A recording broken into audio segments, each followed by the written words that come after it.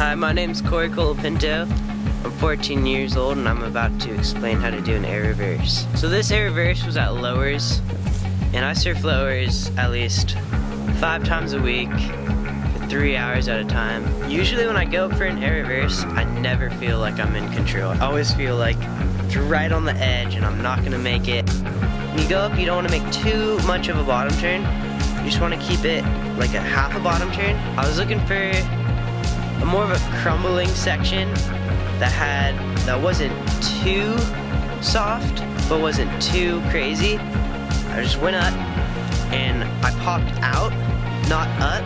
Grabbing the rail kept the board under my feet. If you land too far up on top of the wave, and then the lip ends up just throwing you down and it just doesn't work out. So you gotta get it right in the middle there.